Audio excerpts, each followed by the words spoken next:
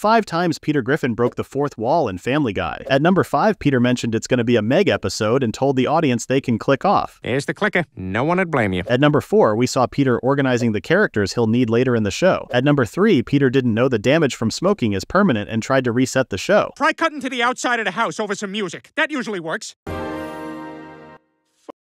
At number 2, we saw what Peter thought a Portuguese was. Me and my brain, huh? And we're just getting started. At number 1, Peter told Meg's voice actor to not promote her own movie. Don't do that, Mila. Not on this show.